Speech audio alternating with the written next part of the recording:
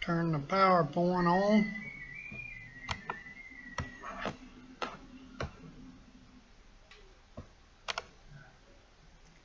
What my God says. 2 Chronicles 8 and 11, 18 and 11. And all the prophets prophesied saying, Go up to Ramoth Gilead and prosper, for the Lord shall deliver it into the hand of the king. And the messenger that went to call Micaiah spake to him, saying, Behold, the words of the prophets declare good to the king, with one assent. Let thy word, therefore, I pray thee, be like one of theirs, and speak thou good. And Micaiah said, As the Lord liveth, even what my God saith, that will I speak. Can you imagine the contention that Micaiah was running into when 400 prophets of Baal were saying, Go up to Ramoth Gilead, you'll prosper. But Micaiah said, You won't even come back home. Can you imagine the pressure that he was thinking when he went in before the two kings to tell them that? And this man that went and got him, the messenger, he said, Speak like the other 400. Do like everybody else does. How you know that don't get you in a good mess whenever you're going against God's word and do just like everybody else does? Do you think a vast number will make a difference on God and His word? No, what He says to do, we're supposed to do. That's what I'm trying to show us today. We got to do what God says to do. This first section of scriptures I'm going to speak on is bad decisions. 2 Chronicles 18:14. And when he was come to the king said unto him, Micaiah, shall we go to Ramoth Gilead to battle, or shall I forbear? And he said, Go ye up and prosper, and they shall be delivered into your hand. And the king said to him, How many times shall I adjure thee, that thou say nothing but the truth to me in the name of the Lord? Then he said, I did see all Israel scattered upon the mountains, as sheep having no shepherd. And the Lord said, These have no master, let them return therefore, every man to his house in peace. And the king of Israel said to Jehoshaphat, Did I not tell thee that he would not prophesy good unto me, but evil? Again he said, Therefore hear the word of the Lord. I saw the Lord sitting upon his throne, and all the host of heaven standing on his right hand and on his left.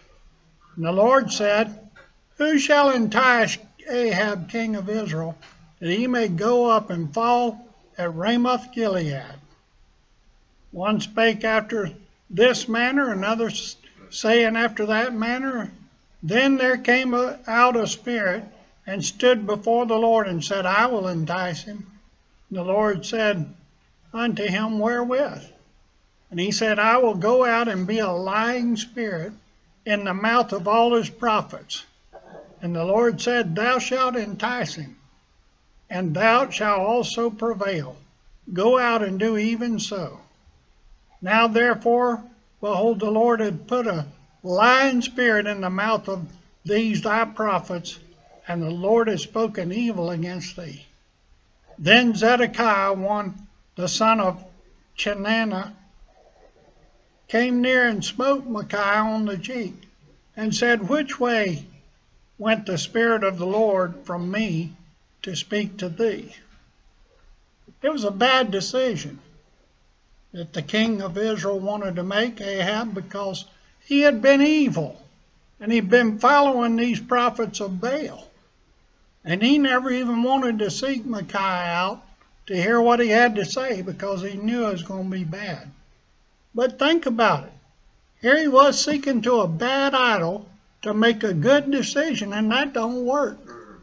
When you seek to align a set of prophets, it don't matter if you gang up 400 to one of the Lord's.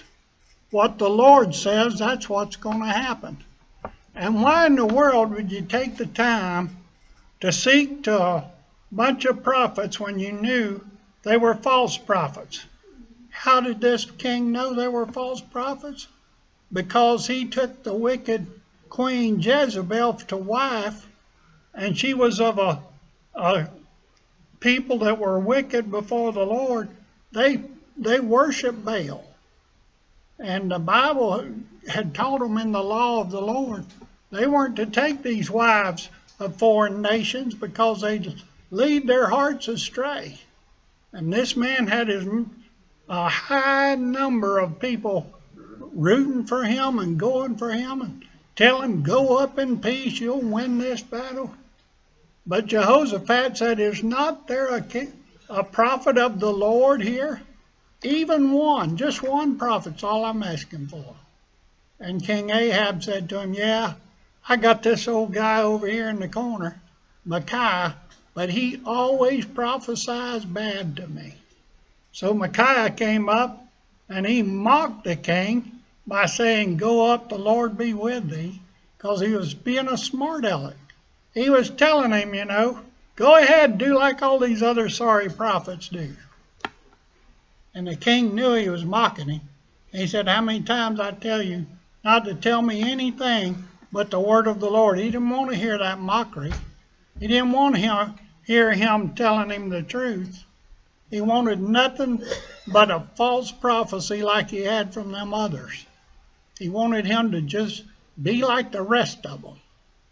But he knew Micaiah couldn't do it, because Micaiah's whole gear in life was to do what the Father said do, to do and say what God told him to say. And then he told him, he said, the Lord, I saw him, and he's asking in heaven, how shall I tempt Ahab to go to Ramoth Gilead and fall? And one spirit or angel up in heaven and say, I'll do this or I'll do that, and another one. And one of them said, I'll be a lying spirit in the mouth of all these prophets. You got to be careful. Some ministers will lead you on bad decisions. Anytime they lead you away from God's will and God's word, that's a bad decision. That's all there is to it, whatever God says. I want God's will, don't you?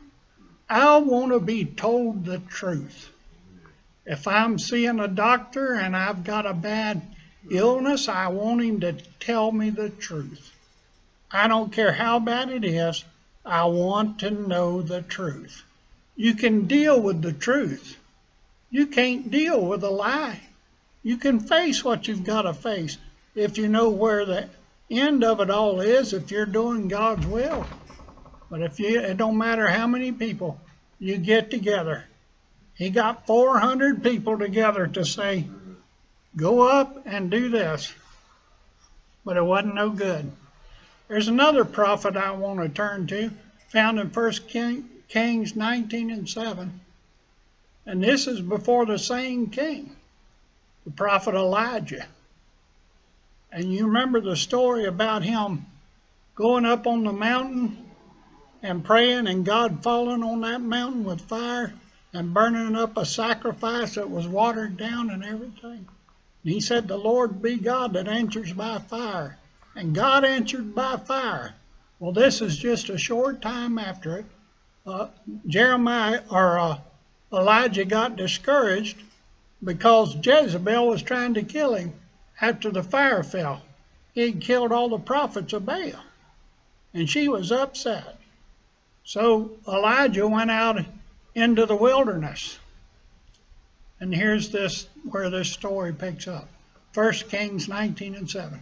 And the angel of the Lord came again the second time and touched him and said, arise and eat, because the journey is too great for thee. And he arose and did eat and drink, and went in the strength of that meat 40 days and 40 nights unto Horeb, the mount of God. And he came thither unto a cave, and lodged there. Behold, the word of the Lord came to him, and he said unto him, What doest thou here, Elijah? And he said, I've been very jealous for the Lord God of hosts, for the children of Israel have forsaken thy covenant, thrown down thine altars, slain thy prophets with the sword, and I, even I, only am left. And they seek my life to take it away. And he said, Go forth and stand upon the mount before the Lord. And behold, the Lord passed by, and a great and strong wind rent the mountains and brake in pieces the rocks before the Lord.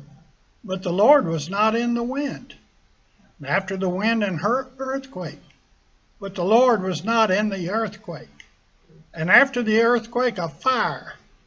But the Lord was not in the fire. And after the fire, a still small voice. And it was so when Elijah heard it, that he wrapped his face in his mantle and went out and stood in the entering in of the cave. And there came a voice unto him and said, What doest thou here, Elijah?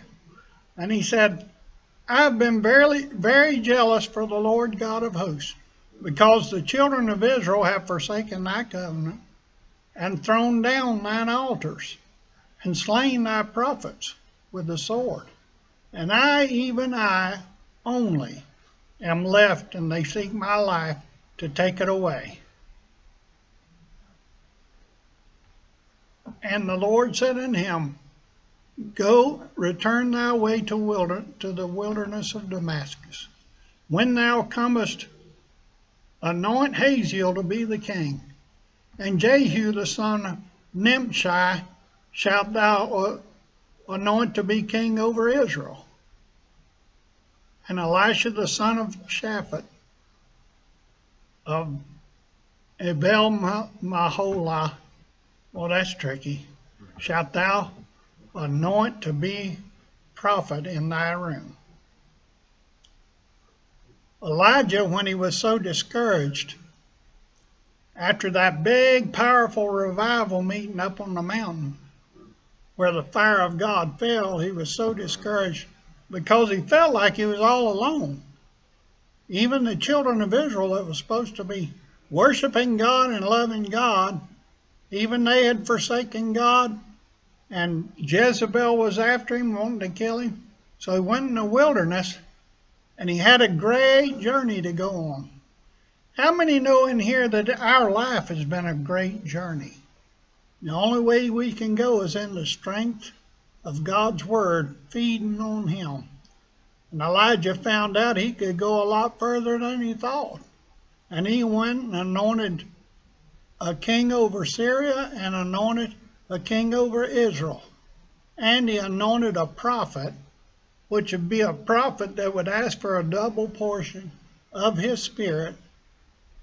So he had a great responsibility on his shoulders, even though he had stood before all of Israel to make them know that he was a true prophet of God. And he anointed these men, and they turned out to be the ones that helped turn Israel back for a while unto serving God. And Elisha was a great prophet in the stead of Elijah. Now, Elijah's great journey ended on the day that Elisha was with him, and Elisha saw Elijah taken up in a whirlwind, and a fiery chariot came to pick him up and carry him on up into heaven. What a wonderful journey he was on, and look how it ended. Now, if he just fell short in that wilderness where he was so despondent, he wouldn't have seen all them things, would he? And if we fail God and we turn away from our great journey, there's a lot of stuff we're going to miss seeing too. But if we'll hold true to God and do what he says, that's how we'll have our life eternal. Amen.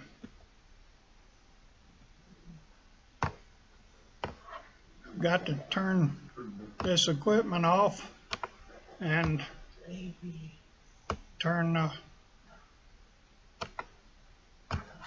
this next song on. Let me turn the video off right quick. I have to separate this like this so I have the smaller segments